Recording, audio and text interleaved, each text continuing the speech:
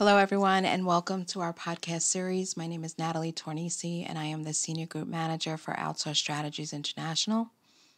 I wanted to talk a little bit about risk adjustment and HCC coding. The main aim of HCC coding is to help communicate patient complexity and paint a picture of the whole patient.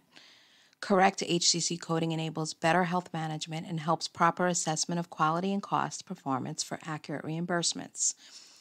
These reimbursements are related to Medicare Advantage plans. Non-adherence to the risk adjustment and coding requirements for Medicare Advantage can adversely impact practice and hospital revenue.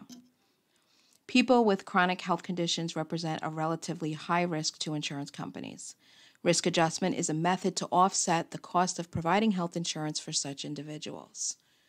Risk adjustment models use a person's demographic data and diagnosis to determine a risk score, which is a relative measure of the cost to insure that person.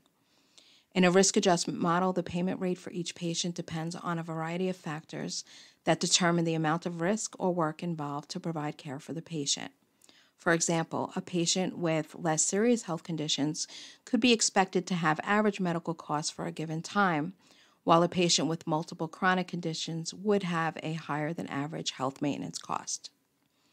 There are various risk adjustment codes. The Center for Medicare and Medicaid Services method to calculate risk scores, they have an HCC method.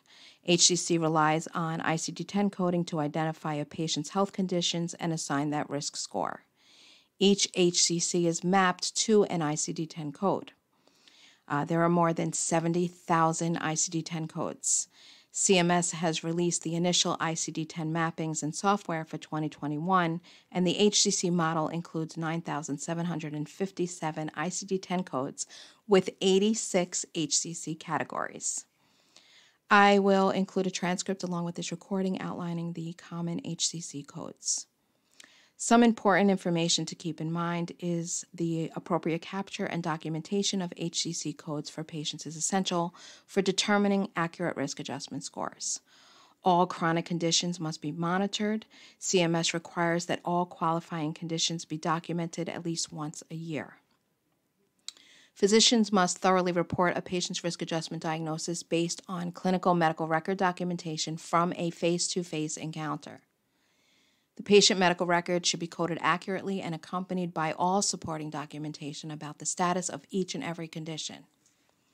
To capture the most accurate HCC code, physicians must document all active chronic conditions, including conditions that are relevant to the patient's current care, i.e., the diagnosis being monitored, evaluated, assessed, addressed, or treated. That is known as MEET. Each diagnosis should have an assessment and plan, and treatment and level of care must be acceptable. Documentation linked to a nonspecific diagnosis, as well as incomplete documentation, can negatively impact patient care and also reimbursement for rendered. The best practices for HCC coding is to educate providers. Physicians should be educated on how risk-based contracts work and the importance of HCC coding, as well as the need for proper documentation for patients with chronic conditions. Clinic staff should also be educated about the tools and workflows for patient management and reporting. Most frequently encountered patients' conditions should be identified.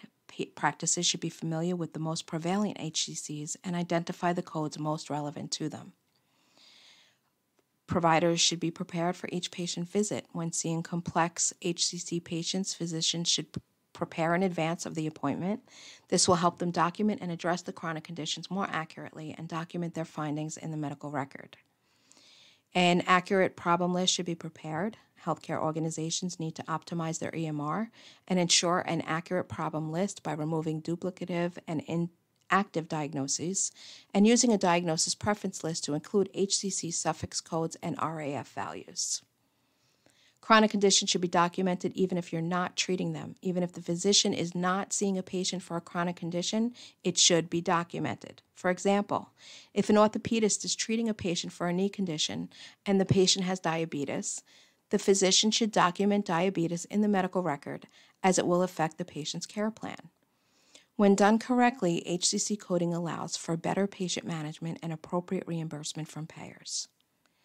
I hope this helps, but always remember that documentation and a thorough knowledge of payer regulations and guidelines is critical to ensure accurate reimbursement for the procedures performed.